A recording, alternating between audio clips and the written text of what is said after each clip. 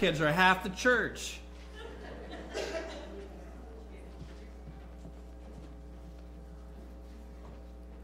All right, I want to open up in prayer and ask God to bless our time in the Word today. God, thank you so much for this day and for this time we could come together and lift our hearts and our minds up to you. Thank you that we can worship freely, Lord. Thank you so much for all the work you do in our lives and in our church, Lord. And I pray that you would continue to do more and more as we pay attention to you and obey you and listen to what you have to teach us. God, I pray as we get into your word right now that that I would just disappear and that your word would come through clearly to each one of us. Help us to understand what our role is here and the things we need to do in order to be obedient and faithful to the things you've given us. God, we love you and we thank you. In Jesus' name we pray. Amen. I'd like you to turn in your Bibles to Philippians chapter 4. We're going to be in a bunch of different places.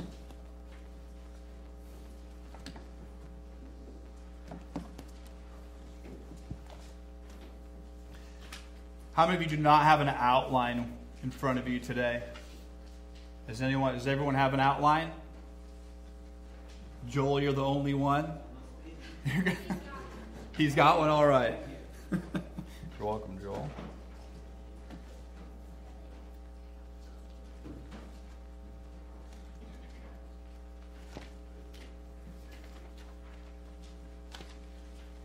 I heard a story of a man who was shipwrecked on a deserted island.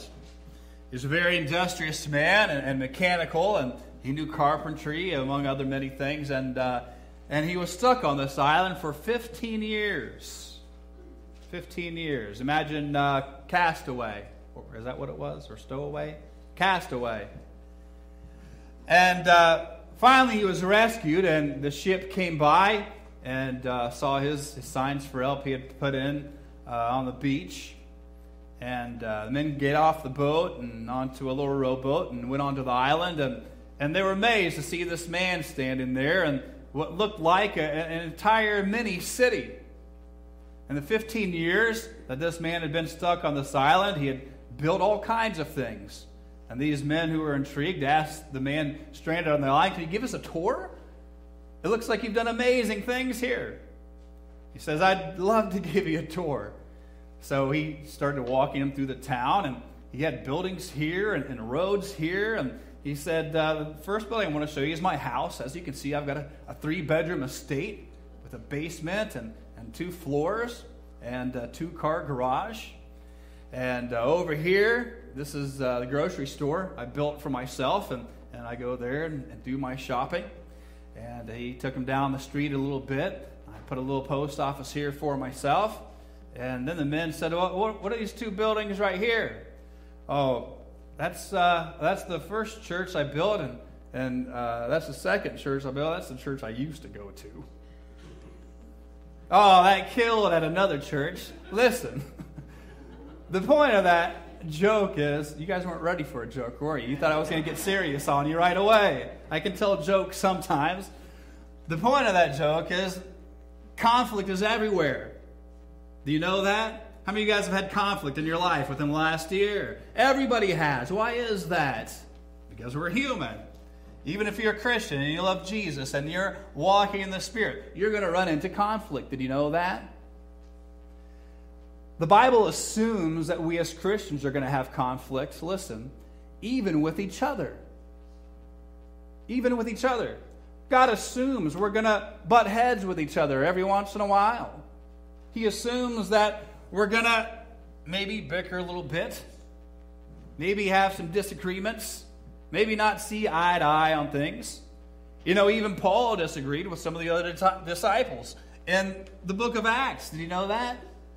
Now, how can these people who are filled with the Holy Spirit and they're the people who are getting the gospel out all over the world? The whole gospel depends on these 12 people, and they're fighting with each other. Do you think God saw that coming? Well, he sure did. But, you know, the Bible gives us instructions as believers as to how to get through those times. How are we supposed to deal with conflict with other believers? If you've been married or are married now, you understand conflict, right? If you're a happy man, you let your wife win the conflict. If you're right, you're probably not happy. Am I right or happy, honey? You're both? Oh, good. That's a rare thing to do. You know, in the last few years, we've been hearing more and more, I think, extreme cases of strange conflicts that ended in extreme violence for seemingly mundane things. Here are a few examples. In Orlando, a 48-year-old man was shot to death by his wife after a fight over the TV controls. In California, a man was stabbed to death by his girlfriend because he brought home a McDonald's ham, egg, and cheese bagel instead of 2 egg McMuffins that she'd asked for. Sounds like she was probably pregnant.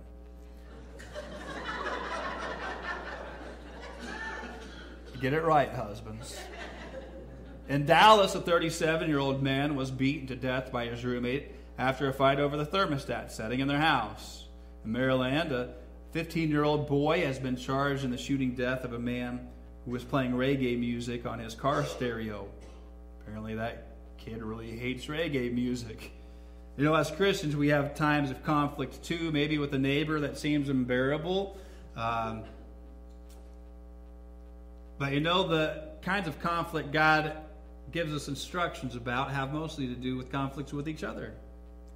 Because we spend a lot of time with each other, or we're supposed to, aren't we? The people you spend time with the most are the people that you argue with the most, invariably, which is kind of a sad thing, but it's a true thing also. Our church family are people that we're supposed to be close to, and all families fight. So how do you have a good one?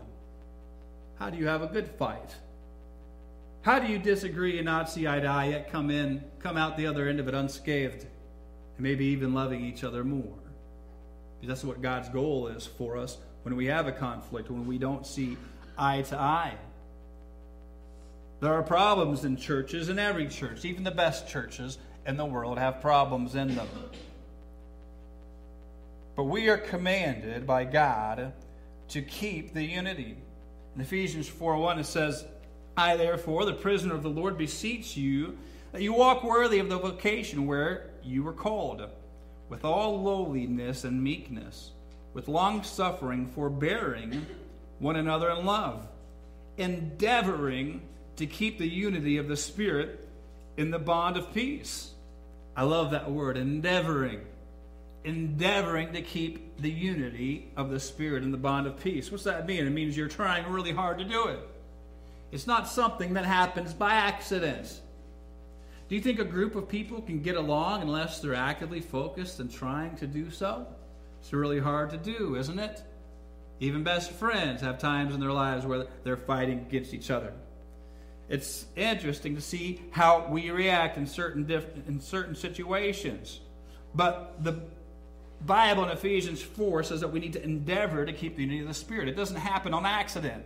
It doesn't happen if you're passive. Why? Because we all do a lot of things all the time. One of the things we do that get us in trouble is we talk. Our mouths get us in trouble probably more than anything in the world. You know, in James it says that if any man can control his tongue, he's got his whole body under control. His whole body's under control. He's talking about the power of the tongue. Our tongues can do incredible harm, incredible damage to each other. And if we don't purposely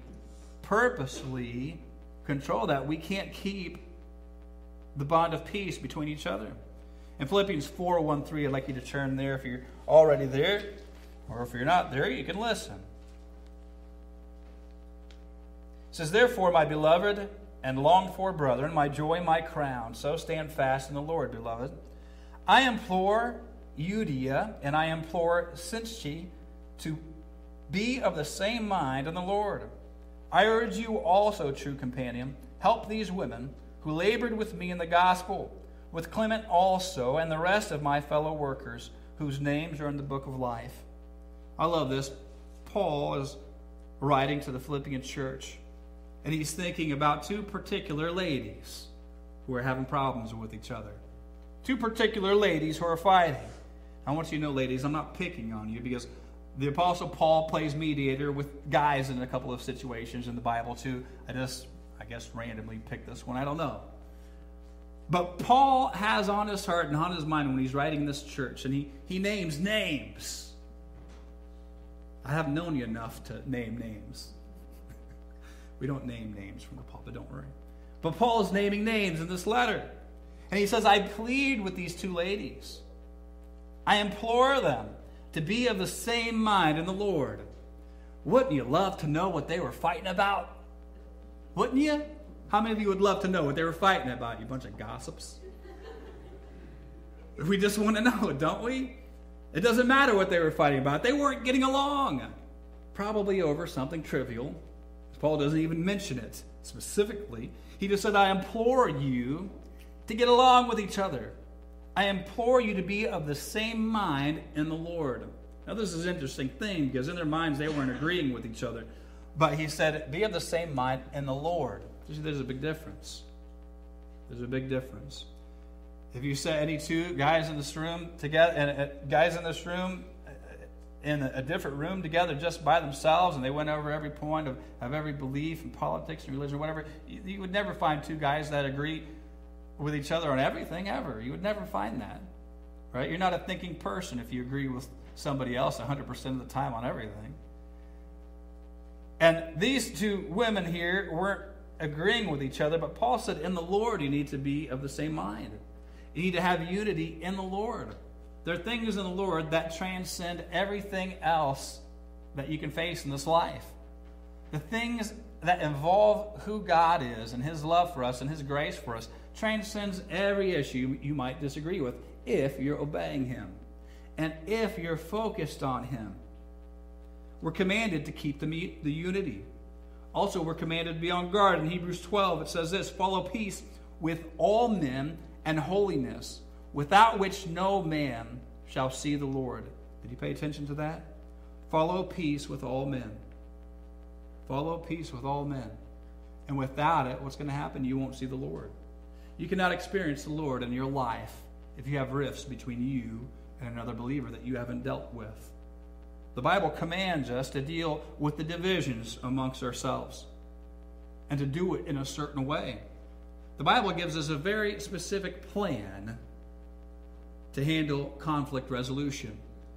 It's not something that we choose ourselves. It's not something that I make up. It's not something I get to choose out of many different psychologists' books that have written on psychologists that have written on conflict resolution. God gives us a way to deal with conflict resolution. And as a believer, if you're a Christian, you are under God's orders to follow these rules whenever you have a problem with somebody. You have to understand that. This isn't just my opinion here I'm giving you. This is God's instructions to you. If you name the name of Christ, you are under orders to handle every single person in your life in this way, and particularly in this church. The first step is this, and you can fill in your blanks. If I miss a blank, feel free to holler out, and I'll tell you what the blank is. The first one is this, is evaluate yourself. This is the first step. When you have a situation with a person come up, the first thing you need to do is evaluate yourself. That's step number one all the time. Why do we have to evaluate ourselves? Because sometimes the problem's me. I have to make sure that I'm not the one that's doing the sinning or that's causing the strife. We have to ask ourselves a couple of questions first in evaluating ourselves. Where does this strife come from? Am I the source of it? Did I step on someone's toes? Did I say something that maybe offended somebody? Did I insult somebody without having a reason to? Well, there's not really a reason to insult people if you're a Christian. Am I the one causing this? In James 4, it says this, from whence come wars and fightings among you? Come they not hence even of your lusts that war in your members? So what's he saying? He's saying you need to evaluate yourself because fighting and lust come from within inside of us. It's not necessarily an outside thing. Maybe the problem is me. And if the problem is you and not the other person, well, that's where you need to start. In Ephesians 4:26, it says this, be ye angry and sin not. Let not the sun go down upon your wrath. neither give place to the devil. The first thing you need, another thing you need to ask is this: am I in the right? Am I in the right? You may be in the right. Do you know that you may be correct and still be in a conflict? But probably 98% of people in a conflict think that they're the ones that are correct. I think in reality, usually both people share the blame a little bit in most cases. But it says, be angry and sin not. That's a weird command. I've never heard, or have you ever heard God command us to be angry? Isn't that a weirdly phrased verse? Some people have a problem with the verse that describes God as jealous. They say that sounds really contradictory to God's nature, to be someone who's jealous. Isn't that a sin? Well, not in the way it's speaking about God. He's speaking about God's love for us, his jealousy over us. And this verse, he's saying, in your anger, don't sin. You know what Paul's saying? He says there's a lot of things in life to be angry about. There's a lot of things in life that we can get upset about and hot under the collar about. When you have a conflict with somebody in the church, you might get angry. You might get rightfully so. But he says, in the middle of your anger, don't sin. Don't let your anger cause you to make a sinful choice. In your anger, don't attack somebody. Don't try to tear somebody down. Don't let something unwholesome come out of your mouth. In your anger, don't sin. So am I in the right? If you are, make sure you don't sin because of the anger that's going on. And he gives these next instructions. Don't even let the sun go down on your wrath, because it gives place for the devil in your life. Some people let problems fester and fester and fester. Now, this is true in marriages too. If you have a problem with your spouse and you just let it fester and fester and fester and fester, well, eventually that's going to blow up. That's like shaking a pop bottle. The sooner you deal with a problem, the better you're going to be in that relationship. The next thing is this. Oh, I'm sorry, on your blank. Does this really need addressed, or am I just overreacting? That's something we need to ask too. You know, the Bible talks about how we're supposed to confront people, and we're going to get into that into a second. But sometimes, maybe that's not the best thing. We've got to evaluate the situation. Sometimes if you're just overreacting, going to confront somebody may make things worse. So it's not always the default situation. You've got to make sure you have a biblical reason to go and confront somebody and take care of the problem. Next thing is this. Keep the problem between yourself and the person that you have a problem with. I cannot overemphasize this point.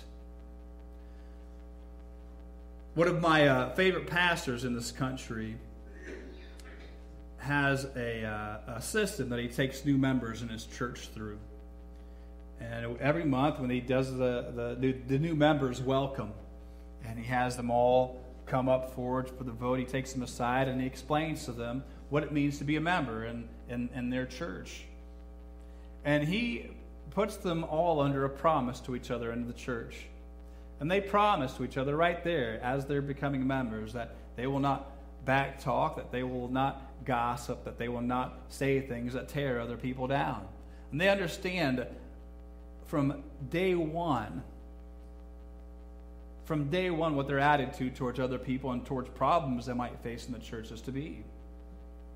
They are to handle things in a godly and a loving way. It doesn't mean that you don't try to handle a problem, but that we do it in a biblical way. Keep the problem between yourself and the person you have the problem with. That's step one. Do you know how difficult this is sometimes? Especially with Facebook.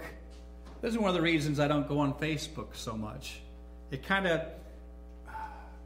I don't have a problem. If you're on Facebook, that's fine. I don't care. But people talk about so much. Even on Facebook, I'm amazed as a pastor at my old church. I could name names, but people post public things. You know that you just think, why would you put that in public? You know, you friended your pastor on Facebook. Your pastor's looking at this. You know, whether it's beer bottles or you know, people are getting tattoos or out partying or whatever. It's just people post it on Facebook and it's like they forgot they friended their pastor. It's weird. that people are so open about just things and fights that they have in between people. But we need to keep the problem first between myself and the person I have the problem with. I heard of 4 pastors that went camping. And they were sitting around the campfire, and they were talking with each other, and they said, you know what, brothers? We're here away from our flocks, and there's not a soul to hear what we're talking about. And I kind of want to challenge you guys, and I'm just a little bit curious myself. What is maybe a big, deep, dark sin that you deal with in your life? And he said, I'll start first. I'll be the first one to go. Every couple of weeks I like to go down to the horse tracks and lay some money down on my favorite horse. My problem's gambling. That's what I struggle with when I'm away from everybody. The next pastor said, all right, I'll confess, I guess. My thing I struggle with is my temper. I get really mad and I yell at my wife, and probably a lot more than I should. And then the next pastor said, well, since you guys are sharing, I guess I might as well tell you, I keep a lot of bottles of gin under my mattress at home. And boy, when me and my deacons get into it at church, I just go home and I open up those bottles and just drown myself. So my problems with alcohol. And the last pastor was just sitting there. His eyes were wide open. And the other pastors were looking at him, and they were thinking, what's in this guy's head? What's your problem? Why do you look so tense over there? And he said, well, brothers, my problem's gossiping, and I can't wait to get back to share all these things with your flock. In Ephesians chapter 4, verse 29 through 32, it says this, let no corrupt communication proceed out of your mouth. Repeat with me. Let no corrupt communication proceed out of your mouth, but that which is good to the use of edifying. God gave our mouths to us and our tongues to us to edify other people. When I was a youth pastor, I had a sermon titled sarcastically or ironically, edify, stupid. Teenagers are horrible at edifying each other. Edify, stupid. And that really stuck in their heads. But we're supposed to only let words come out of our mouth that edify. Listen to the purpose of language that God's given us our tongues for. That it may minister grace unto the hearers. This is the reason God's given us language. This is the reason He's given us relationships with each other. So that when we open our mouth, it might build somebody up and minister grace unto the hearers. And he says in verse 30, if you don't do that, you are grieving the Holy Spirit. And grieve not the Holy Spirit of God, whereby you are sealed unto the day of redemption.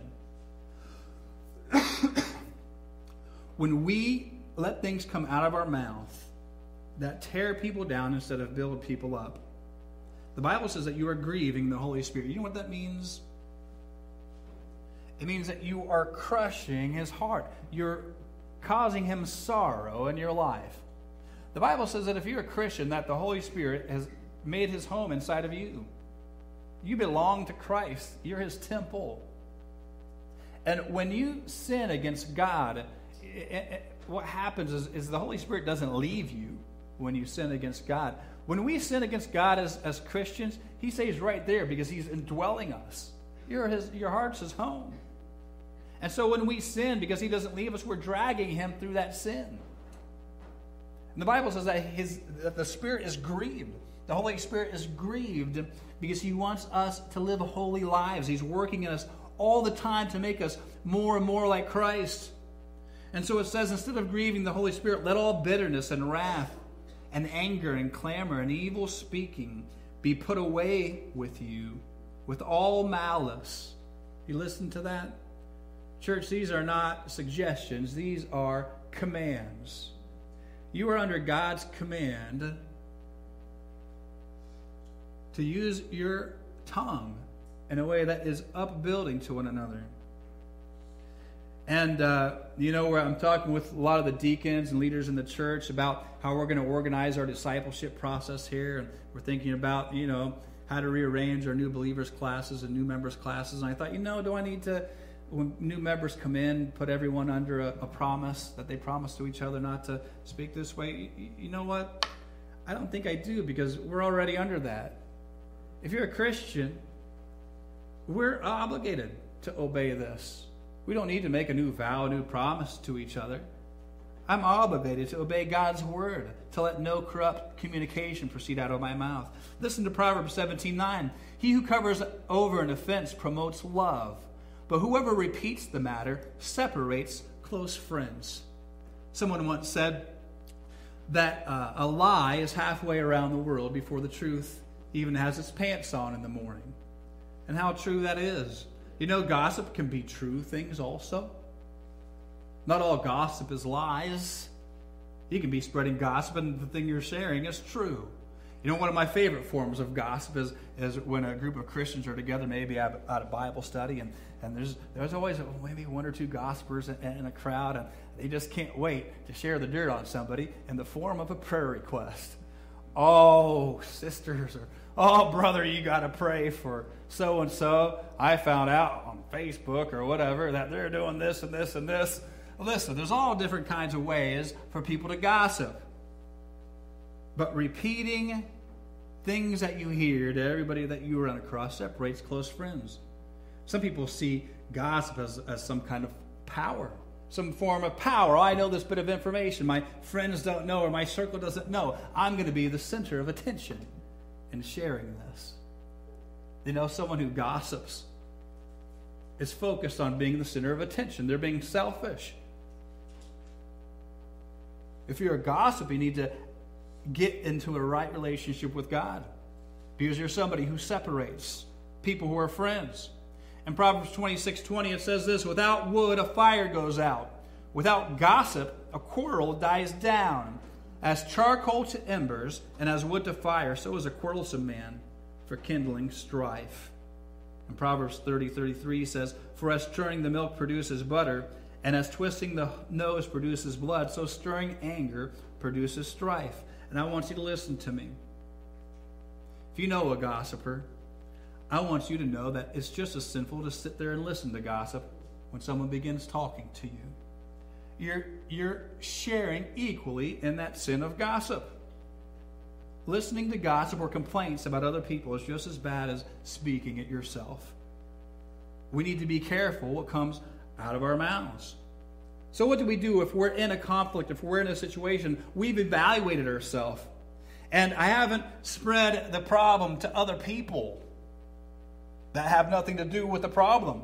What do I do then? Here's how you choose to confront or not confront. When do you take the initiative? When do you realize that action needs to be taken in a conflict with another person? Here are some points to know when you should take action. The first one is this: I sense bitterness growing with me or the person involved. If you sense bitterness growing, and one of the verses we read said, don't let bitterness take root. Bitterness can destroy a church. It can destroy your relationships with your brothers and sisters. We cannot allow bitterness to take root, and we need to be vigilant to not do that. But if you sense bitterness growing between you and the person involved, maybe during the handshaking time, you kind of avoid one side of the aisle. I don't know. We need to be vigilant not to let bitterness. So if you sense bitterness growing between you and somebody, don't let it fester. That's the worst thing you could possibly do. If you know there's bitterness there with you and that person. Sometimes we can be paranoid too, though. Sometimes it can just be something I'm thinking in my mind, but that's not really there. Have you ever been in that situation? But if you know the other person's dealing with it too, we need to take the initiative. My fellowship with this person cannot be repaired without it. That's number 2. If I have broken fellowship with somebody, and there's no way for our fellowship to be repaired except for me confronting it, then I need to take the initiative. The third thing is this: the issue at hand has spread beyond me and the person involved. This is a danger zone. This is red lights going off in your head. If the problem between you and another person has spread, and other people know about it, and other people sense it, then it's gone beyond you. You are under obligation to take the initiative, to confront. I want you to pay attention to this. There's a price to not confronting. Many of us shy away from this kind of open confrontation. It's not comfortable to confront somebody, whether you're the one who did the wrong or whether you're the one who was wronged. It's not a comfortable thing to do. We don't like to confess our sins to other people. We don't like to, I think even most normal people don't like just getting into fights for no reason. So people will let that thing fester. But, we should have learned years ago that the first price you pay is always the cheapest. If you wait and wait and wait, the price you pay will be a lot higher. These things just get worse and worse. The truth might hurt, but it's always more satisfying in the end to get it done with soon. And it costs you a lot less.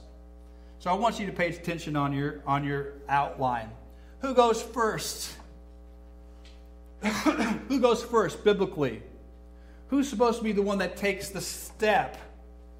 Here we go, Matthew 5, 23 through 24. Listen to it carefully. I'm going to ask you a question. Therefore, if thou bring thy gift to the altar, and there rememberest that thy brother hath aught against thee, leave there thy gift before the altar and go thy way. First be reconciled to thy brother, and then come and offer thy gift. So who goes first, according to this verse? The person who sinned or the person who was sinned against? Who? In this verse, it was the person who sinned. It says, if you remember that thy brother hath aught against thee. Thy brother has a reason against you. You're the person that did the wrong. You know you did wrong to your brother. So the person who goes first is the person who sins. On your blank, the person who sins is to go first. Now Matthew 18. Listen carefully to this. Moreover, if thy brother shall trespass against thee, go and tell him his fault between thee and him alone. Did you pay attention? Who goes first in this verse? Yeah. In this verse, the person sinned against goes first. So, and your outline is there. Both outlines are first. Listen, who goes first? Who goes first? God has put the initiative on each one of us to be the first one to go no matter what. Whether you're the one sinned against or you're the one that sins. We're under obligation. Here's who goes first. Let me tell you, ready for this? The person who loves Jesus the most is going to go first. Does that make it clear for you? Whoever loves Jesus Christ the most and wants to have unity with his brother and sister, the person who's the most spiritual between the two is the person who will go first. That's the person that will take the step. God puts the onus on each one of us. When you see a rift, when you see a break in fellowship, it is your responsibility, it is my responsibility, each one of us are told to go first. You don't wait for the other person. Well, that's not fair. It doesn't matter. What if God treated you fairly? What do you think your life would be like if you got what you deserved?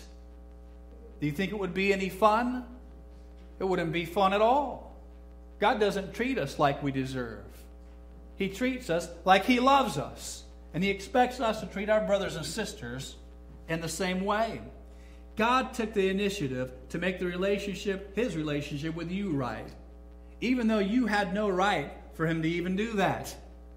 He took the initiative in your salvation. In saving your soul from hell, He took the first step. He took every step. He did everything that was needed. All He asks for you is to repent and believe so that you can get to heaven.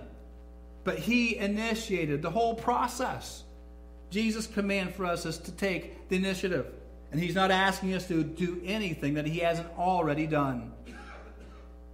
The difference between a spiritual and an unspiritual community is not whether conflict exists, but what their perception of that conflict is and what their attitude is and their approach and their handling of conflict. Listen to this, Ephesians 4. I therefore, the prisoner of the Lord, beseech you that you walk worthy of the vocation where you were called, with all lowliness and meekness, with long suffering, forbearing one another in love, endeavoring to keep the unity of the Spirit in the bond of peace. And listen, here's a pointer there under number 3. If needed, take a mediator. Take a mediator. That's what this verse says in Matthew. You go to the person alone. If that person won't listen to you, then you go get another brother. You try to keep it as quiet as possible. You don't let the whole world know. Go and get another brother, and then let that person try to be a mediator. Now listen, you have to be very careful who you choose as a mediator if you're in this situation. Here are some points to remember when you're choosing a mediator, okay? The first thing is this. When you're choosing a mediator, you need to make sure that person is spiritually mature and trustworthy. Make sure they're spiritually mature and trustworthy on your blank. The next one is this, is choose somebody as a mediator who's not personally vested in the problem. The Bible says, blessed are the peacemakers. This person's goal must be restoration. It must be restoration. The next point is this. Go with the Holy Spirit's leading and in the proper attitude. This includes going to listen and being open to the other's words. The Bible says we need to be quick to and slow to. Oh, how much trouble would that save us in life? It's our mouth that gets us in so much trouble. I've learned after 15 years of marriage to just keep my mouth zipped. Things go really smooth sometimes, right? We have to be careful to let the things that come to choose the things that come out of our mouth carefully. Now listen, Proverbs 10:19 says, when words are many, sin is not absent. But he who holds his tongue is wise. Oh, this is great marriage advice. Listen, there's all kinds of verses about speaking and talking that the Bible gives us. And if you're walking in the Holy Spirit, this is what happens. God reminds us of truth in the Bible when we're in situations. These are awesome verses to memorize. 1 Thessalonians 5:11, encourage one another and build each other up, just as in fact you are doing. Proverbs 12:18, reckless words pierce like a sword, but the tongue of the wise brings healing.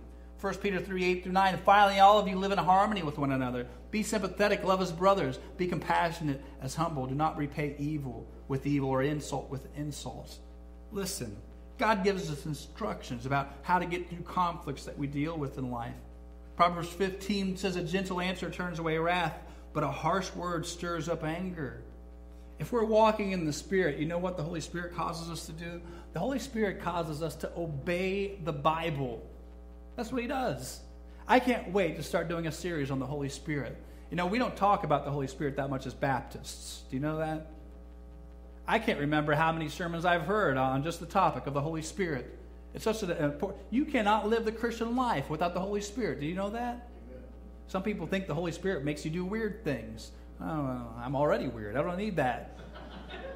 The Holy Spirit causes us to obey Jesus Christ. The Holy Spirit causes us to obey the Bible. If you see someone blaming the Holy Spirit for something they're doing, always check the Bible. If they're doing something against what the Bible says or outside of what the Bible says, you need to question that. The Word is always first. All right? Jesus Christ is the Word. He's the Word. And if the Holy Spirit is the Spirit of Christ inside of you, the Holy Spirit is not going to direct you to do something the Bible doesn't tell you to do. I'm getting on a whole different sermon. I better stop. But if you're walking in the Spirit, all right, He's going to teach you how to watch your tongue. He's going to teach you how to deal with people and how to love people. It's the Holy Spirit that teaches you to love. Now watch this.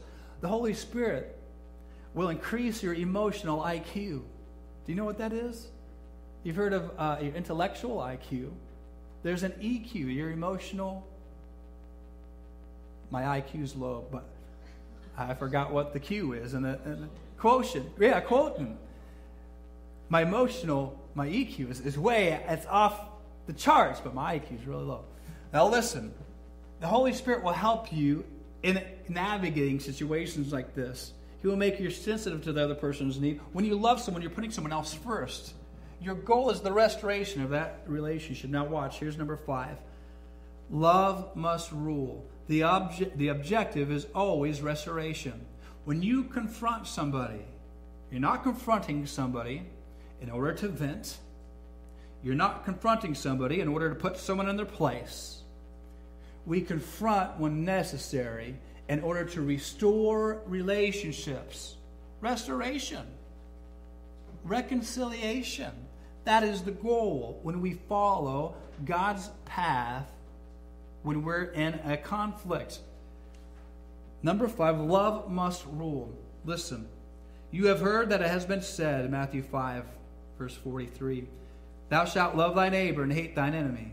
But I say unto you, love your enemies and bless them that curse you. Do good to them that hate you and pray for them which despitefully use you and persecute you. Why does Jesus ask us to love our enemies? Because we were his enemies and he loved us. He loved us. Why can Christians not get along? Listen, I'm going to tell you a story about one of my favorite things that ever happened in life. You guys know I love people. I love everybody. I really do. I love everybody. And one of my favorite things to do, and I do that here, but at my old church, I would shake everybody's hands. That was my goal, to meet everybody that came in the door. And then one day, this lady named Barb came to church. She's an older lady. And first time I saw her, it was right before church service. And I saw her, and she grabbed my attention because she was looking at me with the meanest, foulest scowl that had ever been cast upon another human being. This person had the evil eye on me, and I had never even met her before. And I would come into church week after week for a few weeks, and every time I walked into the building, there was Barb. And then it got so bad that even once everyone was sitting down in their seats, in their pews, just like this, I would be sitting in the back, and Barb would be like, right at me. And I was so confused. I'd never even spoken to this person before. But she hated me with such an intense hatred. In fact, her hatred was so deep for me that I was drawn to her. It was intriguing. I told you, I'm sick in the head, right? I said, God, what do I do? I don't even know what I did to this person. Help me to love this person. This person was the mom of one of our best friends. I said, God, help me love her. And so I started coming to church. The next week I came and I said, Barb, how you doing? It's so good to see you. And I grabbed her hand. She wasn't sticking it out. She was just scowling at me. I was shaking her hand. I'm so glad to see you. Thanks for coming to church. Hope you have a wonderful service. And I just backed away and was waiting for something to hit the back of my head. And I came in the next week. Barb, it's so good to see you. Thanks for coming to church. I'm glad you're here. Scowl. Oh, you've never seen a scowl. It makes the hair stand up on the back of your neck. I did that for a year.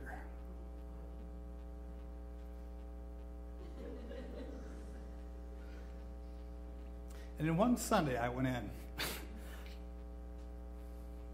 And she saw me and started walking towards me with just a straight face. Usually I'm the one going up to her. And she opened her arms up. And she hugged me. Oh, you've never been hugged like that. Every Sunday after that, she just hugged me. I don't know why she hated me to this day. She asked me before she died if I would do her funeral for her. It happened just a year after I started getting hugs. God's love and grace changes people's lives. If you know his love, then you know how to love your enemies. If you know his grace, then you know how to exercise grace towards other people. God's grace gives us what we need to be the people God's called us to be. To show love to people that even hate us. That's our standard, is to love people that hate us. God wants to use you. He wants to use me, but we've got to get right with him. You can't be wrong with another brother or sister and be right with God. Because the Bible says you leave your gift at the altar and get right with your brother and sister. Why are you supposed to leave your gift at the altar? Because you can't worship God until you're right with your brother and sister. You can't. He doesn't accept it. Does that sound harsh? That's what the Bible says, because that's his standard for us. You can't be walking in his love if you hate your brother and sister. You can't say you know him if you hate your brother and sister. It's contradictory. Of my little girl, my 9-year-old.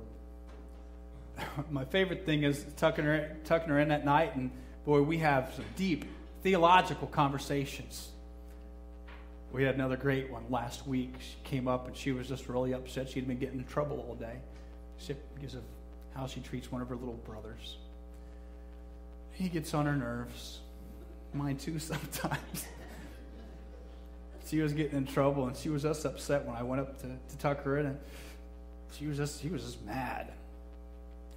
I said, look, you've got to soften up on your brother. You can't just act out however you want. When you feel angry, you can't just smack him or whatever it is that's on your mind. You can't do that. I said, God calls us to love people even when they're being like that. And he said, I know he does, but Dad, he just deserves it every time. I said, this is a dad moment here. I'm being tested. I realized she needed to have grace towards her brother. And I thought, I'm a preacher, and if I can't explain grace to a 9-year-old, I don't know how good I am. So I thought about it for a minute. I didn't know exactly how to word it. And it came to my head. I said, Elena, what would I deserve if I punched you in the face? And she didn't have to think about it. You deserve to be punched in the face. My kids are fighters. So you're right. I would deserve to be punched in the face. That's eye for an eye, right? That's the biblical model of justice, equality, is eye for an eye. I said, that's what I would deserve.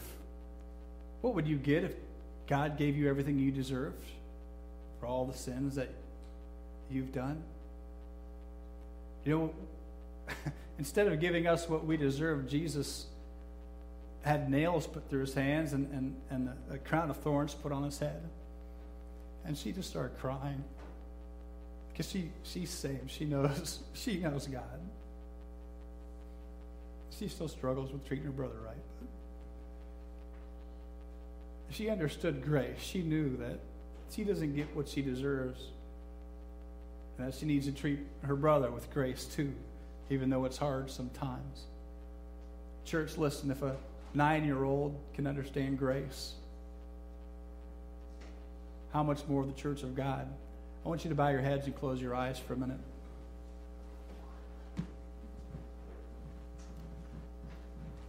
First people I want to talk to is the church.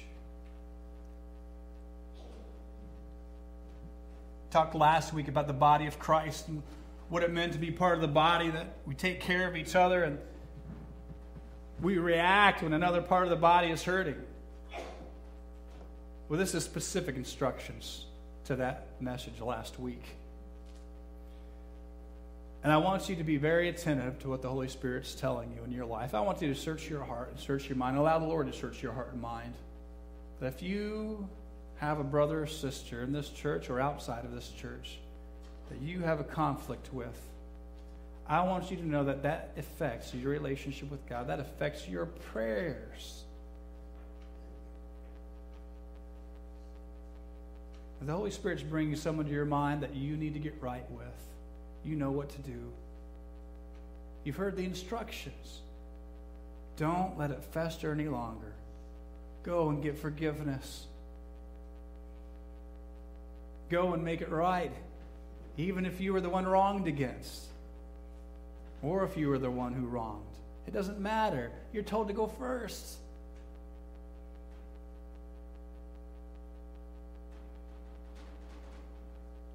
The Lord's speaking to you about somebody specifically. I want to ask you to respond to this message. And when the music starts, you can come down and deal with the Lord and maybe reach across the aisle to that person that you still have something against, or that has something against you. Guys, we need to live in grace. Oh, there's so much grace.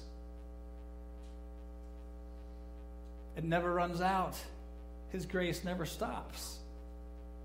And we need to live in it.